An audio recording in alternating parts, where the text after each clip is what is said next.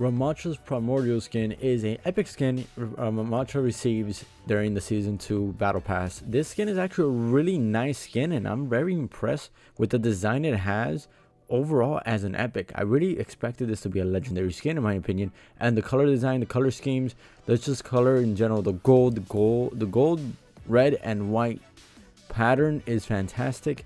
His staff is spectacular, and his nemesis form actually looks amazing. Overall, this skin actually came out great and is a top tier epic skin in my opinion, especially for a new character, Ramattra. They really didn't do the same thing for Joker Queen or Kiriko compared to Ramattra. This is a top tier skin in my opinion for him, and it might be a favorite skin for a while. What do you guys think about Ramatra's skin?